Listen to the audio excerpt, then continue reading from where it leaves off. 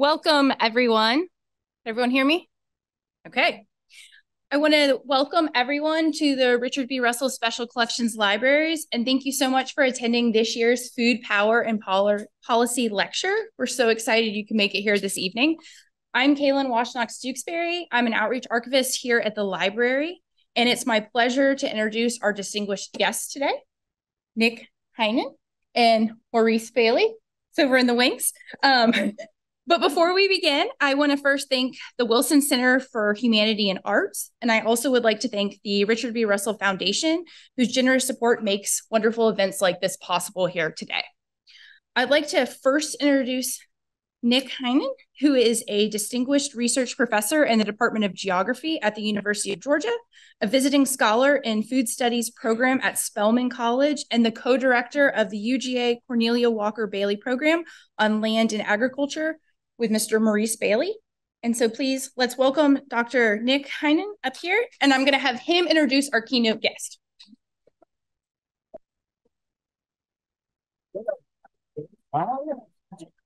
Good afternoon, everybody. All right. I was hoping it'd be a warm welcome, so our guests who drove all the way from the coast felt happy and glad to be here. I've been asked to do an introduction, and I had to take the opportunity to tell a few stories as we do. The first story, I guess, starts back in 2014 when I was first invited to go to Sapelo Island by Dr. Merrill Alber, who had recently been appointed as the director of UGA's Marine Institute.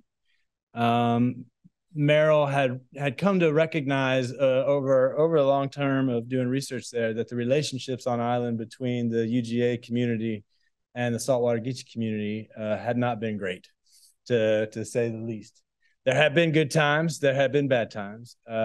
Keeping in mind that UGA's Marine Institute was situated and sited and founded in 1953. So it's quite a long presence of interactions. And she asked if I could come to Island and figure out a way to help build bridges, given my interest in community-based social science. And I said, sure. I said, yes, please. I said, thank you very much. And so I started to explore and meet people and very slowly build connection.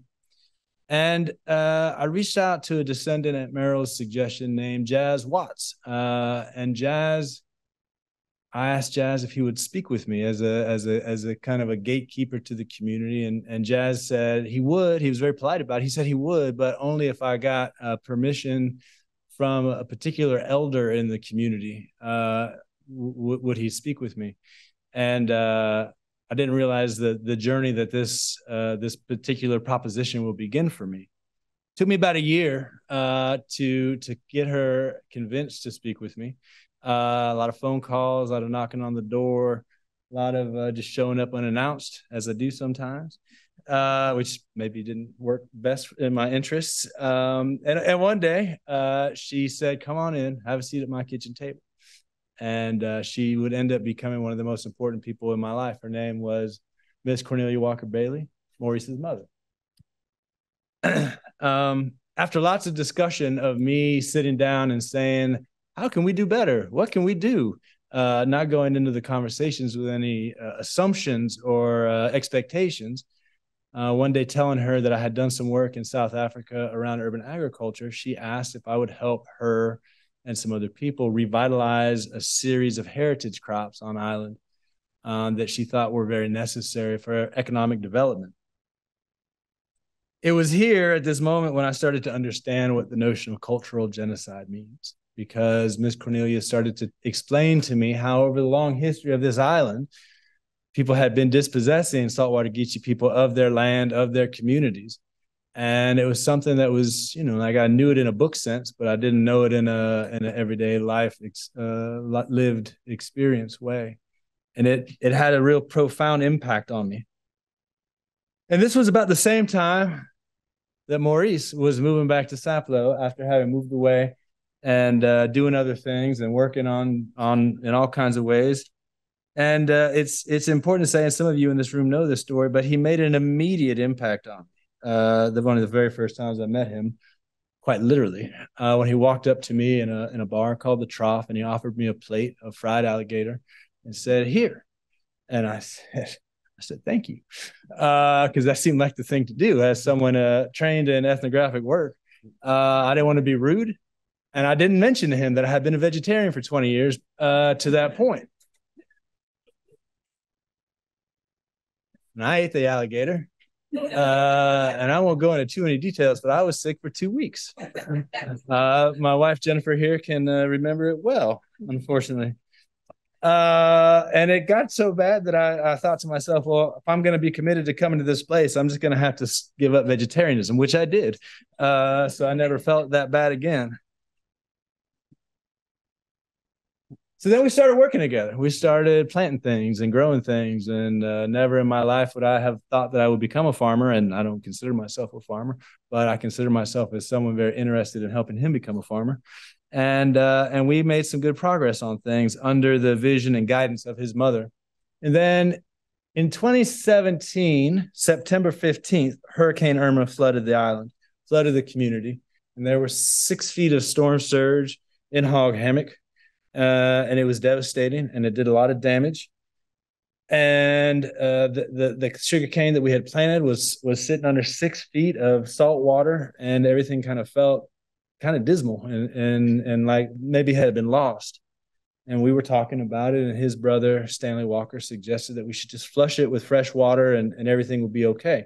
So we did that, and while that was happening, I was sitting with Miss Cornelia in the kitchen, and we were having conversations about what to do and how to proceed. And she was pretty broke up about the storm and the damage. And I promised her in that particular meeting that I would do everything I could to help Maurice see her vision through. People often ask me why I spend so much time working with Maurice and doing the work that we do. And I think that it comes down to that promise in many ways, because she passed away unexpectedly 2 weeks later. And so that was the last time I ever had the opportunity to talk to her.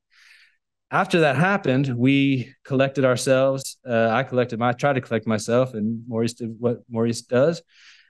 And we decided to form something called the UGA Cornelia Walker Bailey Program on Land and Agriculture as a way to really try to institutionalize her legacy and try to build resources and try and do the work that she was interested in.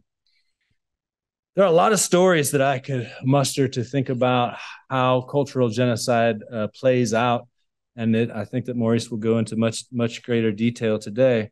But after Miss Cornelia passed, I came back the next week, and we were still doing cleanup from Irma. And I remember being invited by Maurice to come to the Behavior Cemetery, which is very important, hollow ground, sacred space. And we were going to prepare the grounds for her funeral, which was going to happen soon after. And I remember picking up limbs and branches, and I remember out of the side of my eye seeing his brother Stanley digging the grave where Miss Cornelia was going to be rested. And he's dug many graves in Behavior, and Stanley is known for telling lots of stories.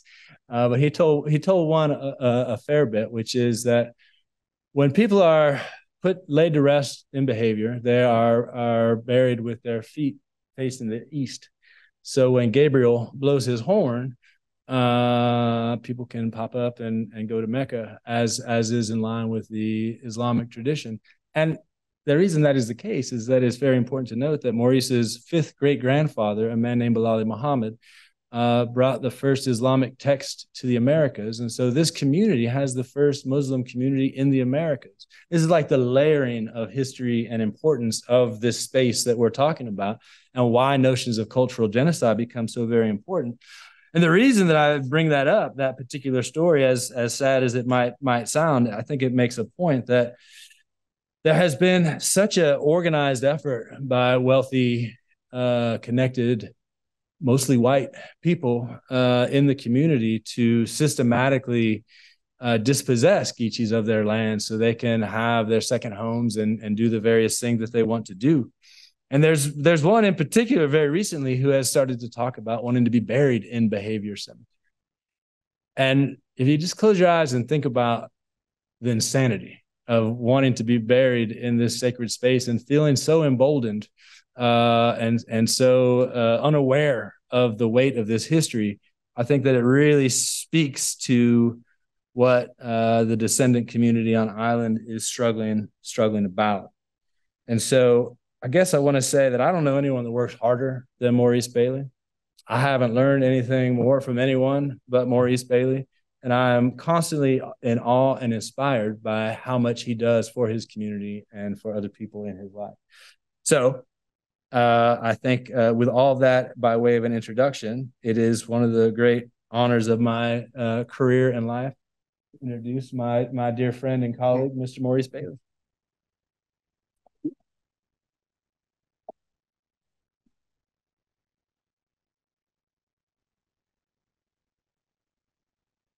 Man, that sounds like a eulogy, Nick. Hey. Yeah. Well, that was dead already, but I'm still here. Well, this probably won't go the way that this was advertised. So I'm glad y'all didn't pay money to come in here because we're going to talk very little about food today. So there is a lot going on in our community. Nick said a lot about we losing communities, said a lot about entitlement of older white gentlemen in the deep south of Southeast Georgia. We under attack right now. So we are the last kind of intact Geechee community in our area. We are the most endangered community in our area because of land loss, because of people loss. So we may not exist in a few years as Geechee descendants of Sapelo if we don't get help from people like you all because we're so few in numbers. There's only 29 descendants left on this island. At one point, there have been around 800 people on Sapelo. So we're in trouble right now. So we're going to talk more about politics today. We're going to talk more about injustice of people today. We're going to talk about how, as Black people, we have a small window of freedom. We never had that total freedom. We went from slavery to Jim Crow to fighting the 13th, 14th, 15th Amendment to the Civil Rights Movement. We never had that total freedom. I never embraced when someone white come up to me and say, well, we're going to help y'all fight for y'all rights. Why should you? We should have had those rights all along. So to this day, we still got these people in these positions that still dispossessing us from our land and from our culture. And having a small number of African Americans in this country, we don't have the numbers to make those changes. So we need people that want to do the moral thing, have the conscience, and not following the political party or not following the race because you have to because of your race or political parties. We need people that's going to do the right thing. So that's where we're going to be at today. This is totally off script. So we got, what, 58 slides? We got that many? No, not that. Oh, well, we ain't going to talk about a lot of those. So we're going to skip that. That's when I was a little...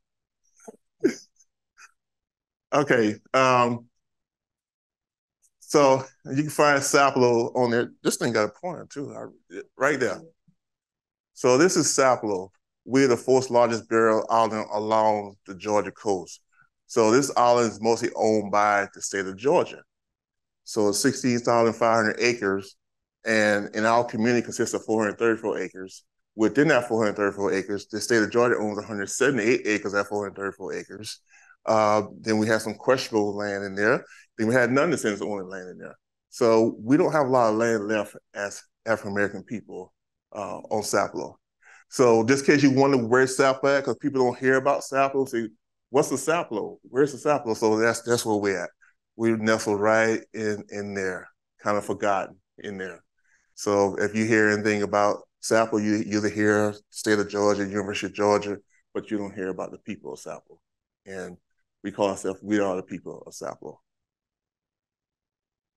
Oh. Well, this is just some images of Sapelo. This is one of the former owners of Sapelo House, R.J. Reynolds, that bought the island in 1912, only to 1964.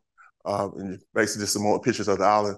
But Reynolds was pretty much responsible for a lot of land loss on Sapelo. We was being consolidated from 1912 to actually the 1960s. We lost a lot of communities because of the rich people that came to the island. Richard Reynolds was one of them. So that's not one of my favorite pictures, and I should have deleted out the slide. But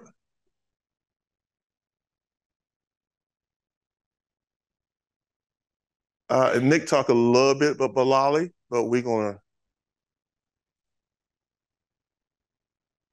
acting funny. We kind of we're proud of where we came from. We're proud to say that we're Saltwater Geechee people. We're proud to say we can trace ourselves back 13 generations. We're proud of the fact that, you know, there was originally 44 families on Sapelo. We got 7 families left on Sapelo now. But a lot of this linked to this guy, Balali. So he was a slave driver for Thomas Spalding. He had a lot of kids too. So yeah, I think 7 daughters and 12 sons. So he really helped populate the island. So it's pretty much where Balali was from. Like I said, we're gonna skip to a lot of that. This is the document that Nick was speaking about. That's here at the University of Georgia. So I did have opportunity to put my hands on it for the first time. It was very powerful just to put my hands on that, just to feel that connection from my people from that far back.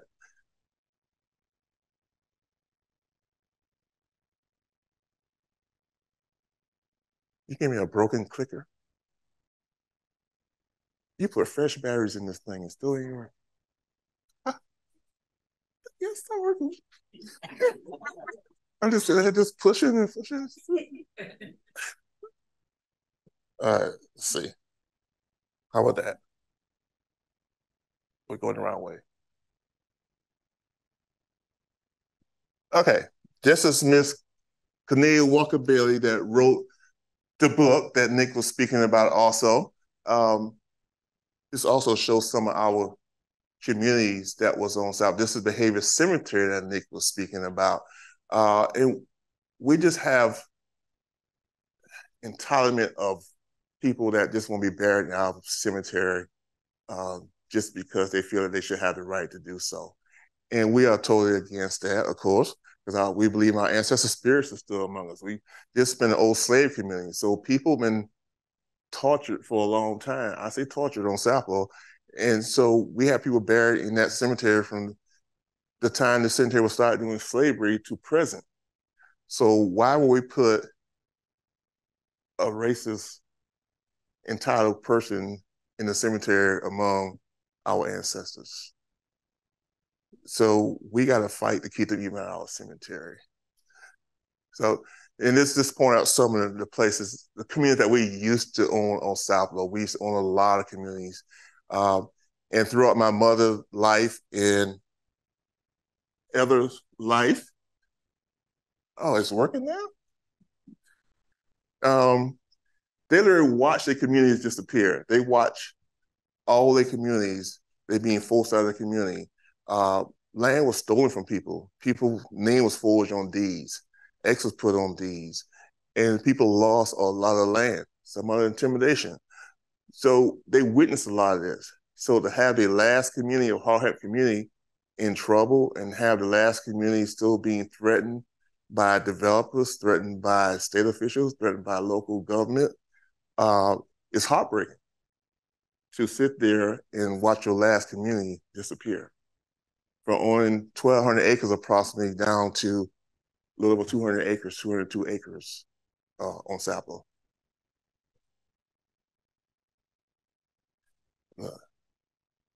You're gonna get this right in a minute.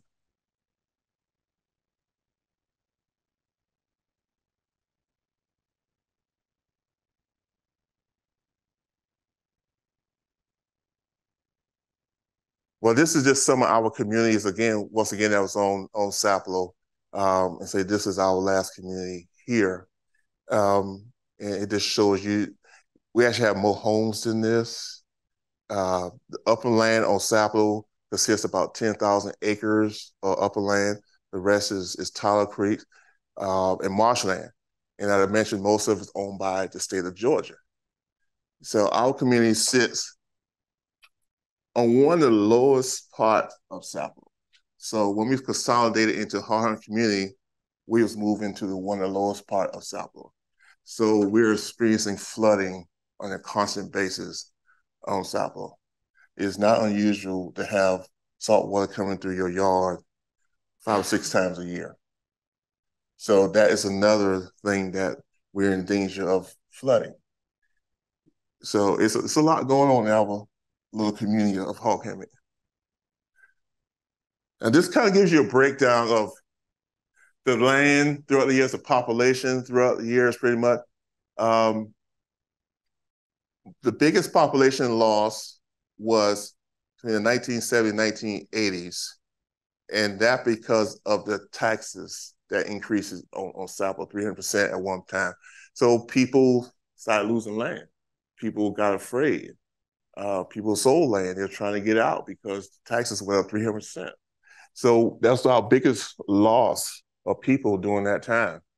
And since then, the population just keeps dropping because it wasn't any jobs available either, and people were discouraged. They always said, we can't win, leave Buckner alone. And Buckner just turned for a white man.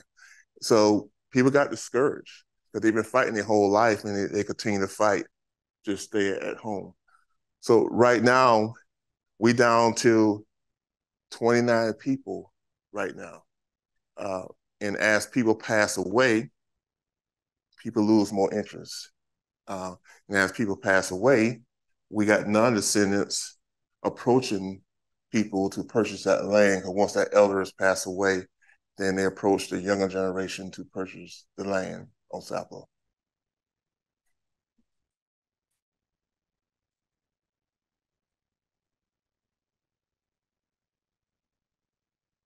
Yes, you're a little too early for questions, but yeah. Yeah. You raise your hand like you're in school, I'll let you go this time, but you know. It is. So out of that 16,500 acres, Hog Hammock is the only place that land is privately owned that you can purchase land. Yes. Any other question? Okay. All right. This is an example of just the community. So this is not Sapelo, this is just the community. So how do I want to start this one off? The Heritage Authority owns this land. The Heritage Authority is owned by the state of Georgia. This land used to be owned by the former owner, Richard Reynolds, that was responsible for my Geechee coming out now, moving us to one community. So this land was sold to the state of Georgia within our community. So we're trying to acquire this land, but we're having trouble acquiring this land. Some of our land as descendants came from these plots of land, and the Heritage Act is supposed to be in place to protect our community and protect the land. But for the last 30, 40 years, no commissioner, no governor will allocate any funds to the Heritage Authority Act to preserve the land. So if we had to sell our land, it's supposed to go back to the Heritage Authority. They're supposed to keep it safe, but they on purpose do not put money into that fund, so they know they can sell it to their friends and family.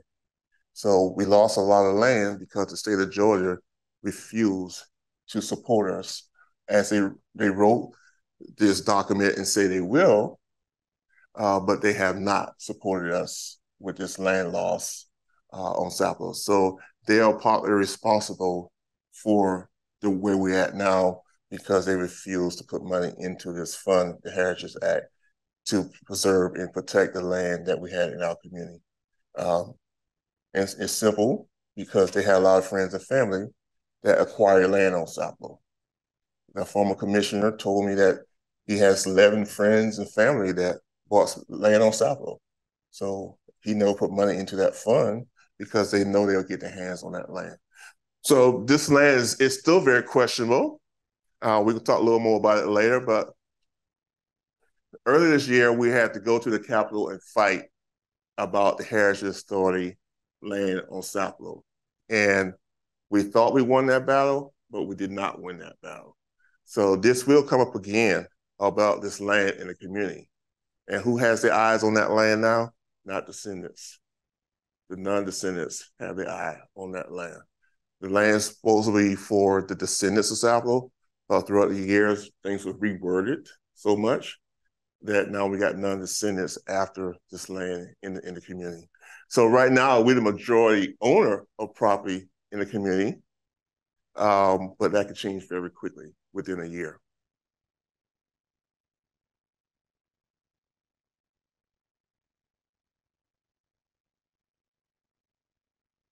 This is a recent article, but an old picture of the schools, of the kids going to school off the island. We don't have a lot of kids left on Sapelo. We have 6 kids on Sapelo, from 2-year-old, 3-year-old to 17-year-old. So there's not a lot of kids available on Sapelo, but there's a lot of articles out there about Sapelo. We've been in the news all over recently. So you can find us on CNN, every network over the last couple of weeks. So there's a lot of stuff out there, what's going on Sapelo. So I encourage y'all to Google Sapelo, Google me. Yes. Google anybody you know from Sapelo, and you find a lot about what's going on Sapelo, because I could be here all day tell you what's going on Sapelo right now. And like I mentioned, we do need support of the public with what's going on right now on Sapelo. This is part of this Bill 273 that I was speaking about earlier. So they snuck this in on us. And I heard about it because it was somebody on the Capitol floor that Sapelo came up under a different bill. And they called me and we went into action. If there was not somebody on the floor of the Capitol during that time, then we wouldn't know that they brought up the Heritage Authority, was making changes to the Heritage Authority Act that would not benefit us because we was never informed of this act, this Bill 273. Because our state representative told people that he did talk to the people of the community, but he did not talk to the people of the community. He did talk to the white owners of the community, but he did not talk to the Black people of the community. So we found out about it. We thought we won that, but on the last hour, they turned it down. But this will come up again because the new landowners want the land on Sapelo. They do not want us on Sapelo. They're currently sending around their own petition, claiming they own 50% of the island in the community, the land in the community. And we got to fight that battle because they do not own 50% of it. But we're working on it. We're going to fight. We got a lot of descendants, but not a lot of people available for the fight on the island. And we're going to win. We've been winning all these years. Now we get into the farming. The farming is very important. We brought back a lot of our heritage crops. We brought the red peas that was brought over by people that was enslaved. We started doing sugarcane. We started doing indigo on the island. We're getting some more herbs. We're trying to bring agriculture back to Sapelo. We're trying to do our heritage crops. We're trying to start our industry on Sapelo and make it our own. But without land, we don't have none of that. We won't have none of that. Over the last couple of years, 2 of our fields got flooded with salt water. So we can no longer use that. We can probably go back to it, but this is going to happen again. The land that we need to do so to widen our agriculture program, we're being denied that land.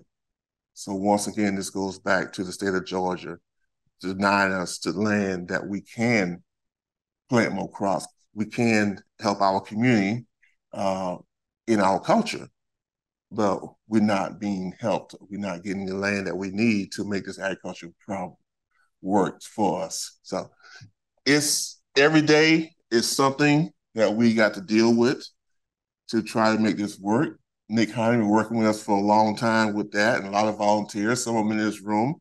It's been a long process, and we're still working at it, and we will continue to do our agriculture program on Sapelo. But we definitely need more land on Sapelo to be able to continue to do what we're doing on Sapelo. That's a picture of Cornelia Walker Bailey. She wasn't very outspoken, didn't take shit from anybody. And she started the first organization on Sapelo in 1976, Hall Hermit Community Foundation. Oh, she helped start that. She also helped start Cyclops organization in 1993. So she was working for the state of Georgia. And she saw a map on the wall of the state of Georgia on Sapelo, says Hall Hermit community to be acquired later, with a raised circle around it. So that was our last community. And she saw that, and she brought it back to the community, and people started rallying together. We started our first organization during that time, 1976. 1969, the state of Georgia purchased Sapelo in 1976 in two parts. So when they purchased the south end of Sapelo, that's where our last community was located, on the south end of Sapelo. So they wanted to remove us from that last community also, totally all the way off the island. So with the help of Cornelia Bailey, she halted that. And ever since then, she's been fighting to preserve the culture and preserve the island, try to just the way it is. This is one of the crops that we plant, the Sapelo Ray Peas project. So we normally make Hoppin' John with that. I think I got some. Let's see. But we ain't making no Hoppin' John. They got little sweet little stuff out there for y'all, something like that. But this is our red peas. So we grow this, and we've been growing this for years, passed down through generation, and we grow it, harvest it, package, ship it from Sapelo. So this is one of our heritage crops that we plant on Sapelo. So the Sapelo red peas. It comes with a little recipe also in there. So y'all, people that don't eat meat, don't buy my peas. Because you gotta put ham hock, neck bone, you gotta put something in there. You know, don't put no salt and pepper and tell me we got some Sapelo red peas. No. You're not gonna do that to our peas.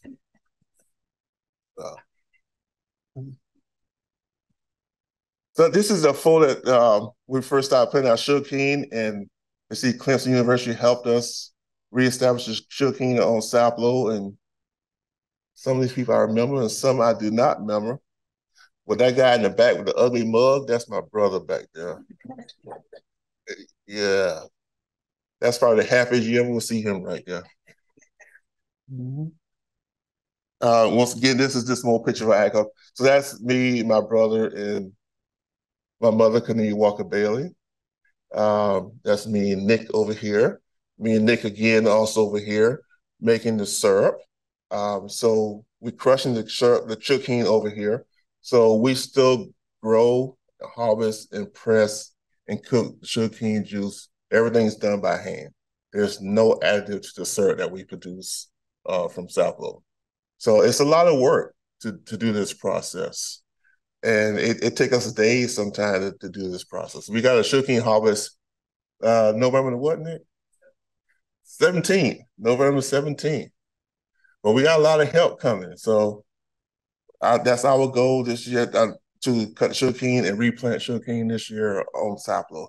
So we're trying to expand our sugarcane crops on Sapelo. If some of y'all never taste natural syrup, y'all missing it. So next time you go to the store, read a bottle of syrup, you see what the first 10 ingredients is, it says nothing about sugarcane syrup. It might say on the bottle, but it's not. So this is one of the things that we continue to do and grow and try to make a name for us on Sapelo. I got some of that too. Yeah.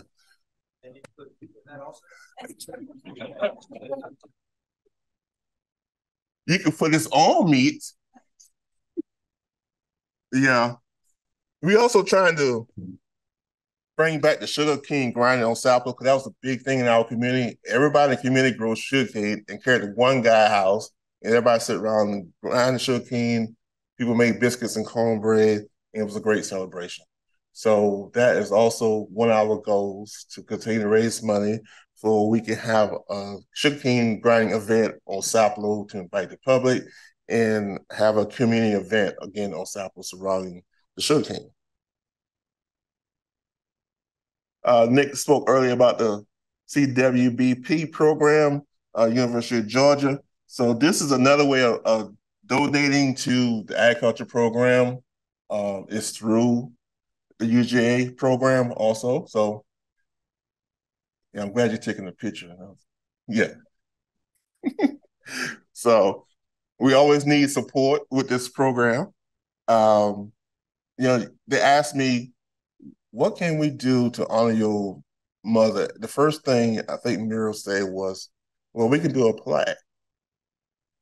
We don't want to be known as a plaque. We don't want just a plaque that's going to sit there, maybe forgotten about. It's going to get all moldy, and it's just not saying enough. And y'all seen the historical markers around. The wording is so small, they're used in some location that you can't stop and read it anywhere. You just see a marker and you just go right on past it. So I didn't think that was the right thing to honor my mother.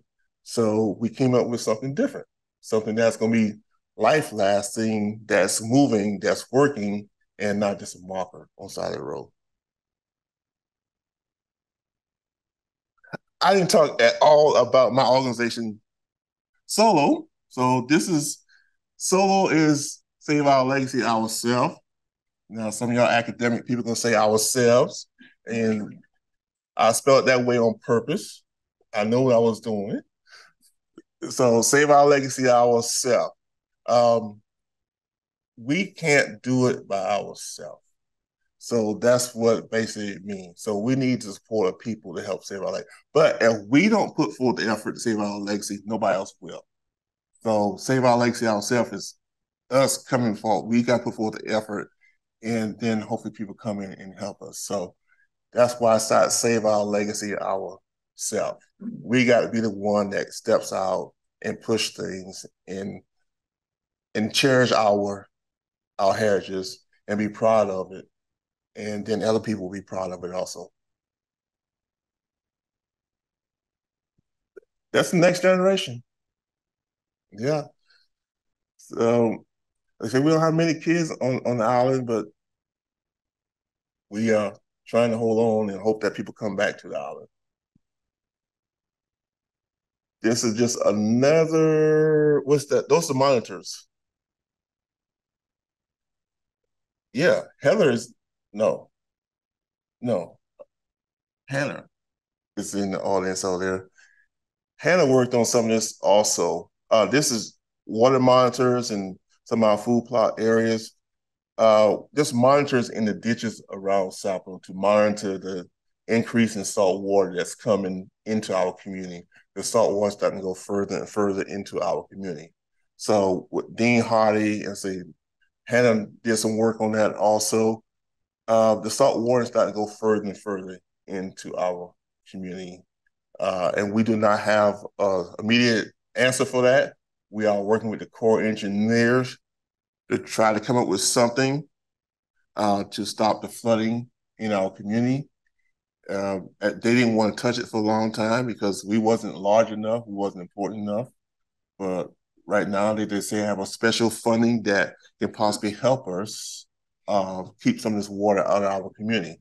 So if we don't stop this water from coming to our community, then probably in the next 15 years, a lot of property will gonna have standing water of salt water on their property. So the same ditches that was in this community during the plantation time to take water out is now bringing water into our community. And this is an example of the possible flooding. And I think this is estimated around 2050. Just where our community may look like. Yeah.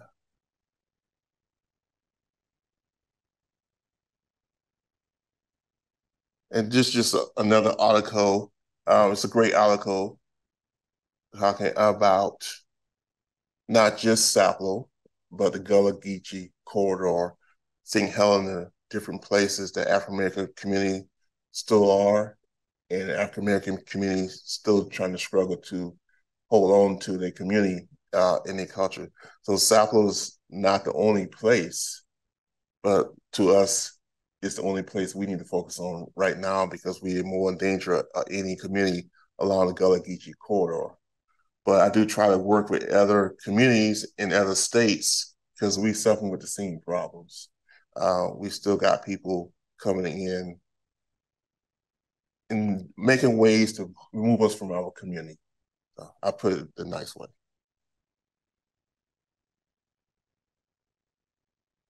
Some of you guys are in this room also. I won't point them out because one of them talk too much, so I ain't gonna even look at him. Yeah. But Share the Show is a program that we started with Solo, Nature Conservancy. So also to help with the flooding in our community. So Share the Show been gathering shells from all over the place to take the Sapelo to try to, well, we are going to do some living shoreline work around Sapelo. So living shoreline work was done around Sapelo, but it was done by the state of Georgia and federal government on their property. Nobody was paying attention to the Hall-Hammer community and the flooding of Hall-Hammer community. Shell and Show recognized that that's a problem. So they teamed with Solo, and we're partnering up and we gather shells, and we're going to do our own living shoreline work around the Hall-Hammer community. And hopefully that we can get the Corps to step in and support us with this. But we're taking this into our own hands to help serve this community.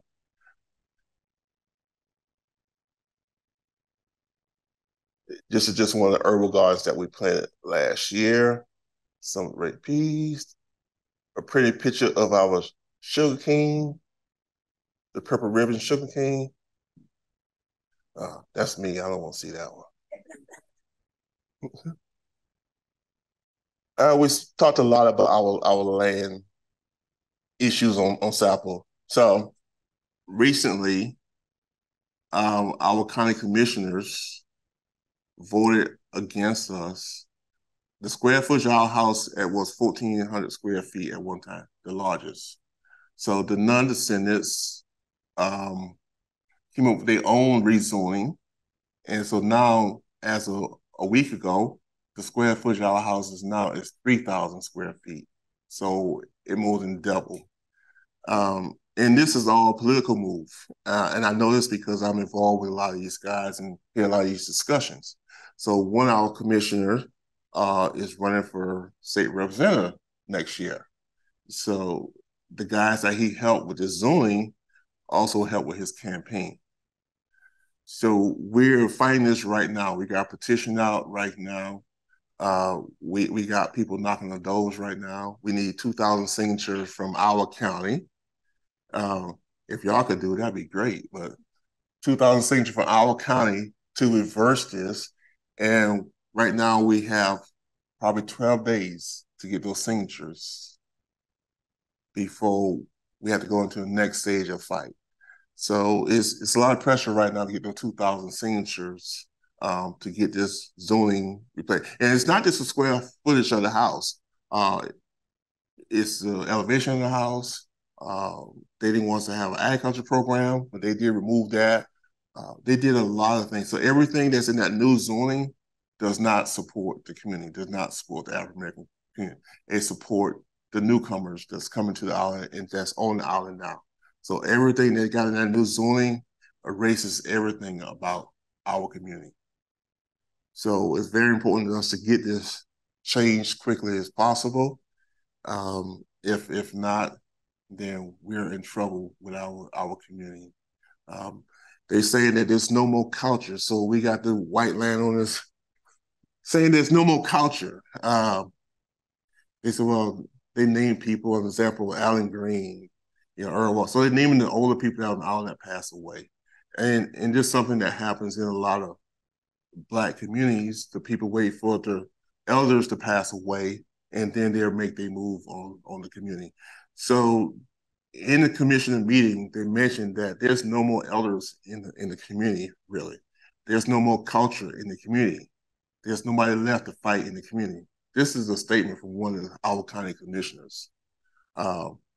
And just because we now on Solid Road making sweetgrass baskets or cast nets, performing for them with the ring shout, they don't see the culture. But we are the culture. We still have culture. We still there. We are the island. In my head, I am Sapelo. That's our home. So to them, it's an investment of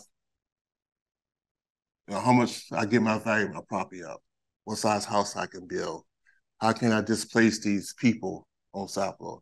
So that's their investment. Our investment is this is our home. This is where we been. This is where we want to be. And we get it sometimes, why y'all stay someplace that y'all people's enslaved? Work with our people's enslaved, and they purchased land there. They work hard, and they had a lot of pride. So why get rid of something that your people work so hard for? You know, selling your land is like selling your ancestors all over again. So we try to hold on the best way we can, but we under a lot of pressure from, and this is, and sometimes I say new people, newcomers, but it just the older class entitlement or older white gentlemen in the deep South. That's just what it boils down to. It. It's a form of racism. It's a form of entitlement. And whether you want to believe it or not, it's politically based, whether you're a Republican or not, in that area of Georgia.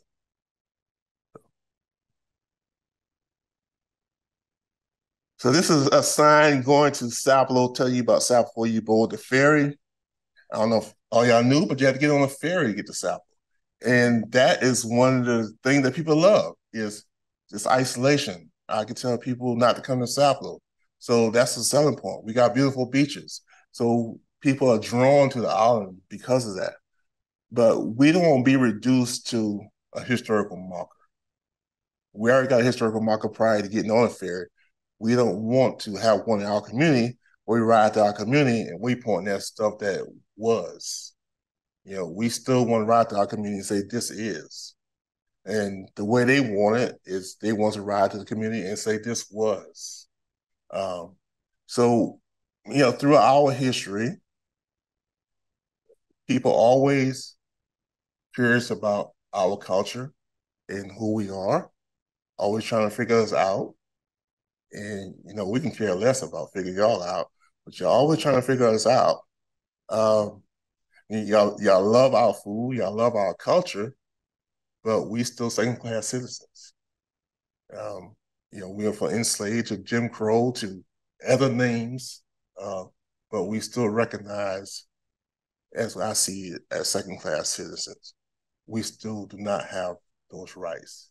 Until we have a change of the guards, of the older gentlemen in our legal system, and keep them from training the next generation to do the same thing, it's always going to be a fight.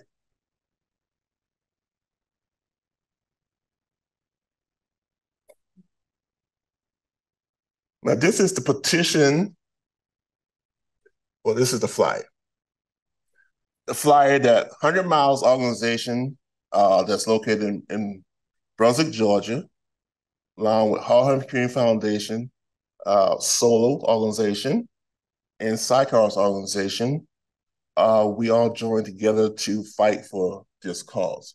So this just came out today, and we will be circulating this online all over the place to gain support for this cause, to fight, to get this zoning reversed. We have the Georgia Southern Poverty Law Center on our side also, spoke with them today. So they will be representing us also to try to get this reversed as soon as possible. So a lot of people aware that this is the wrong thing. But we got our local politician that would not give in. So we're seeking outside support and help to do so, because we're not recognized not just because of our size of community, but we recognize our American people in our county because we are a small number of people. And once again, believe it or not, I live this life. This is based on Democrats, Republicans. They did not respect us in that county, Marcus County, whether on Sapelo or off Sapelo, because they know they don't need our votes. So they know they don't have to cater to us because our vote is not important to them. So they're not going to yield to us unless we fight. And people don't like when we fight. I hope that some of y'all can understand that instead of, people always say, black people are always angry. Black people want to fight. We don't want to fight. We're always being pushed to fight. And we don't defend ourselves. If we defend ourselves, then we're angry. Then we shouldn't be fighting. Then we out of order. But we always put in a position that we got to fight.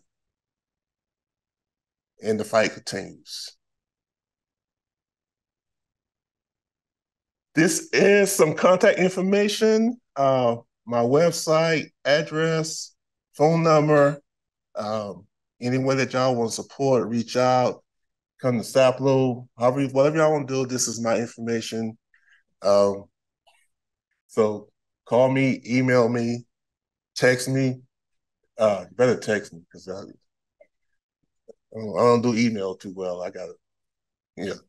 So text me. Yeah. So thank y'all. And any questions?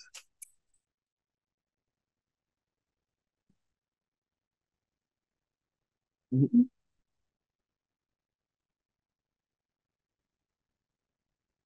Wow, you have no more questions? I know you had one. Go ahead and go to her first, because she's been anxious over there. Hi, I grew up in that area, and I'm curious to know if the Sapelo Island Foundation is doing anything to help with this situation. They are. I got a message for one of their board members today. I haven't read it yet, but I think they will. I've been working with them in the past, and I think we will get some support from them. Yes. Excellent. Yes. Thank you.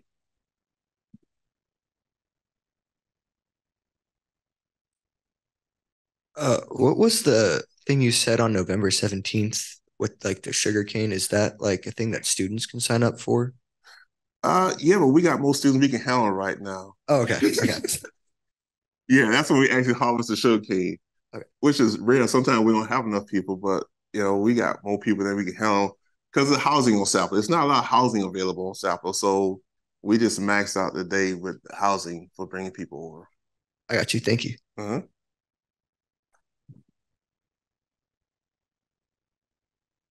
Hi, thank you so much for being here and letting us know what's going on. I was just wondering, you said that a lot of descendants have left the island. Yes. To what extent are some of those former descendants involved in trying to save your land, your property, or is it just they left and they're not really engaged anymore? They have been engaged over the last couple of weeks over the zoning issue. So every meeting, the courthouse is maxed out. People are standing in the halls around the walls. So people have re-engaged, and I hope my people don't go back to sleep again. So, sometimes we get comfortable and go to sleep. And we got people working on 10-year plan. We work on next week's plan. So we got people attention, and I hope they stay vigilant, and I hope they stay involved because we're going to need the descendants to pull this off also. I want to know what can we do outside of getting in touch with our elected officials? What other things we can do? Well, get in touch with your state representative. It don't have to be the one in our area. They work together with each other. Contact them, express your concern. If this comes back up in the legislature next year, just be vigilant. You hear something about Sapelo, see something about Sapelo, say something about Sapelo, and also contact our county commissioners. You're not going to get a response from them, but still contact our county commissioners, send them an email, express your dislike about this. And if you need, do open record request, and you'll see a lot of illegal action that was done by our county, morally done by our county.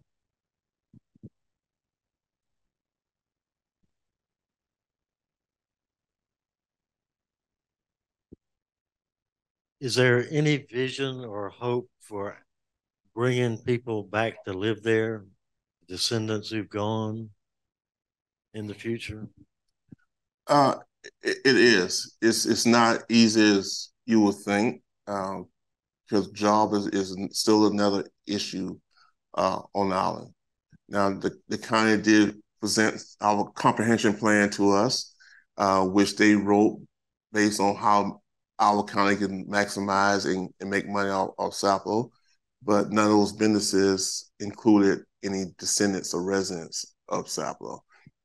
So it's a little difficult to get people back when there's no jobs available on the island. Does the University of Georgia have any relationship with the local county officials?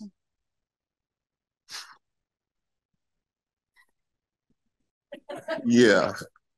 Can you elaborate? Yeah, we in the UJ facility on UJ campus, so and UJ. This is my disclaimer right now. UJ do support a lot of things on the island. It's supported more on a local level, like on Sapelo or with Nick Heinen. The university itself, I don't think they even know what's going on. It's a lot of alumni also that's loyal to UGA, and UGA is loyal to them. I'll put it that way.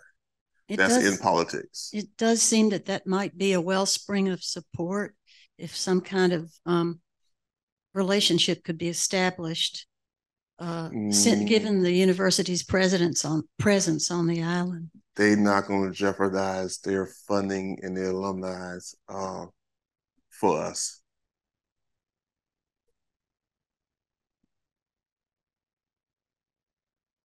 Maybe they could surprise us. Not very likely, but Well, you work on that. Reparations. Tell me where to start. I don't know. You came up with it. I'll support you.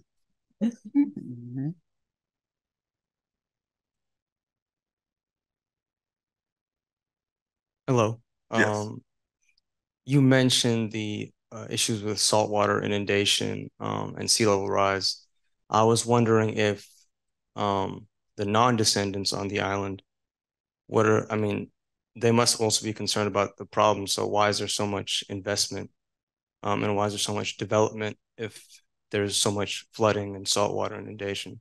Because they built a house on stilts. A lot of our houses is on ground level because it was built in the 1940s and 50s, So we didn't have this flooding issue then. So our houses, a few feet off the ground, where their average house is 8 feet off the ground. Okay. So they're not concerned about that. And also, throughout our Black history, when you get enough white people in your community, the government will do something. So, they're going to keep building because they know that eventually the Corps will come and they know eventually somebody's going to come in and help. So is that why you mentioned the Army Corps of Engineers? Are they only helping because there's so much new development in? No, they're helping now based on us, the descendants and the people. So right now, yeah, they're just focusing on us. All right. Yes. Thank you. Yes.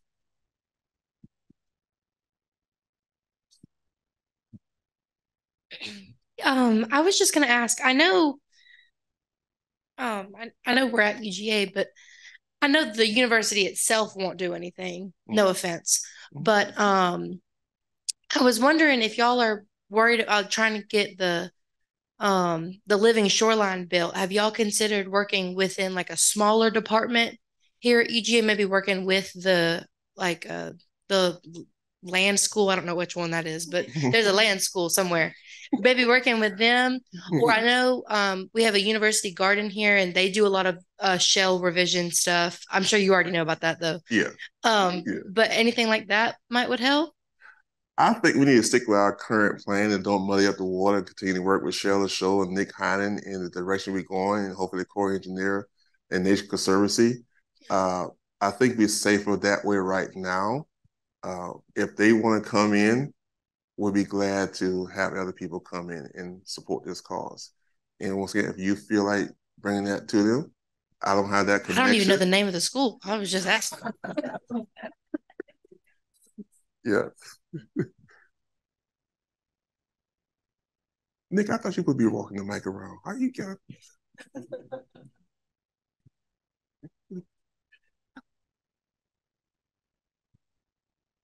Just wanted to ask, what is the best financial way to help support you? Is it through Solo, or are there other organizations to donate to? Solo is always first in my book. I'm sorry, but how do I do that? Where we at? Right there. We're right there. Yeah. Take a picture of that. Yes. And the Cornelia Bailey Walker program through UGA is on UGA's site. They work directly with Solo, so that is another avenue to help support. And I do work with the other organization that was on there also, the Harlequin Foundation, SICARS. We do work together on a lot of issues. Has there been any direct contact from you or Solo to UGA, particularly for assistance directly, or is it just through change of administration, et cetera? From direct Jerry all the way contact down? Through UGA to me? Has there been any direct contact from you or Solo to UGA directly, or has the communication been from administration all the way down, either from Jerry or whoever? Administration. It will be working through Nick Heinen. Nick? Mm-hmm. Oh, so Nick's the one that we talked to. Yes. Okay, thank you. Yes. Yes. He's not hard to find. He's always around here. And I think this will be the last question, and then we'll no, this won't be the last question. You want some more? Okay. Keep going. We got some food too. Well, thank you for coming up here and talking with us. Will you help us to better understand why exactly the changes of the zoning ordinance increasing the size of homes being built to 3,000 square feet is such a problem for the descendants? It's a problem because we are a historical community. We've been on the historical register since 1993, but they don't recognize that. We know as the last Geechee community in Georgia on the coast, but they don't recognize that, even though it's worded everywhere in the state, in the nation. They don't recognize that. And the taxes will increase on us. It will not happen next year, but it will increase. So long the historical status that we always want to preserve as you ride through our community, then we're going to have another tax increase like it did earlier in 2013 that caused a lot of people to sell. A lot of people couldn't afford to pay those taxes. So this is what's going to happen with these new structures. And also you will have more entitled people coming in because it will build bigger houses and making more changes that way. So it will affect the community right now and in the future. So in a few years, we won't have that view of our community. We won't have those structures that call a historical community. Yeah. Did I answer your question, Sarah? Okay. I was hoping, could you speak a little bit to specifically like solidarity with other Black self-help organizations? And I'm particularly thinking of the Federation of Southern Cooperatives as like another example of folks who are doing for themselves to try to like combat against these kinds of forces. Yeah, unfortunately, it's very difficult to work with a group constantly because they got their own battle going on. We got our own battle going on. We support each other. We show up to things.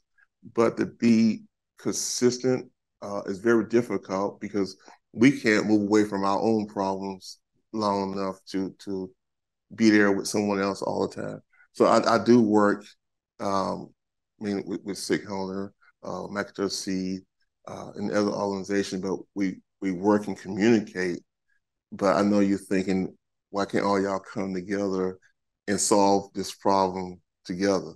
It's very difficult from state to state to county to do so, because the type of work that I do and others do is very few.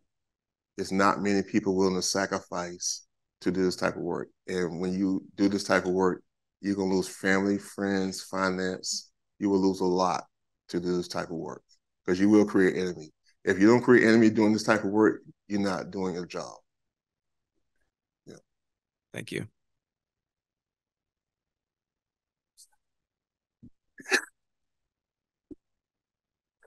Right. Do we have any more? One more? Okay. All right. In order, so to create jobs on Sapelo and bring back some of the descendants, like agriculture, that's what you're involved with. Yeah. So do you have other descendants that are interested in farming and continuing to grow these heritage crops and bring back that culture? Well, we got other people interested in doing other things. You know, they won't be out there with me getting hot and sweaty and dirty. So, what are the other things that create, jobs that people could do? People into tours and tourism on the island. So there's some bed and breakfasts on the island. Unfortunately, most of them owned by non-descendants. So we're getting more people to hopefully open up more of those lodging. There's always room for a restaurant, other type of businesses on the island, even simple as mechanic shop, additional ferry service or someone with private ferry service. So there's things available, because we have a lot of tourists come to Sapelo every year. So I want to be one. I would love to get back. Okay, well, you come in there and you love it, make sure you leave it, because we got people coming and love it and stay. See, Maurice, I will come back to Athens. Yeah, we didn't want you to fall into that groove with everybody else. No, I will leave it. It's a special place. I went there as a UGA student, several times in my senior year. Okay. So no, okay, but I'll leave it. I promise. Okay, thank you. Mm-hmm. One last question. Okay. Are you working with the Odom School of Ecology or just the UGA Marine Institute? Or are they combined at this point? I don't know if they combined or not. I worked through UGA with Nick. He works a lot of channels. Sometimes he don't tell me how he worked those channels, and sometimes I don't want to know. As long as we get stuff done. So he's on this end, I'm on the Sapelo end. Yeah. Well, Nick, is the UGA Odom School of Ecology working with Sapelo? Okay. That's substantive way right. Because I understand Eugene Odom established the Marine Institute there because it has some of the most pristine estuaries. Yeah. We just don't gravitate a lot to Eugene Odom and him coming to Sapelo. It was another side to that. So, during that time, then people started losing land in a place like Shellhummock and other places, because the research started and Reynolds needed more land for the researchers and build houses and stuff like that. So we lost another community in that process. And there was never a relationship with UJ in the community. Nick spoke about that earlier. Yeah, rebuilding a relationship, build a relationship with the community. So we live on the same island, and we never knew what UJ was doing. We could not go to that end of the island. We was not allowed to go to that end of the island.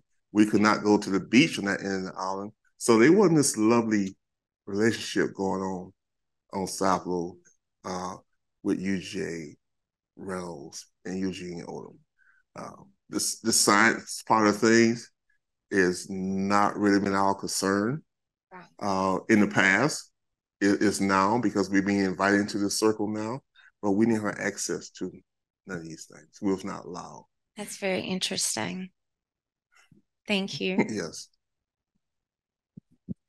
All right, let's give a round of applause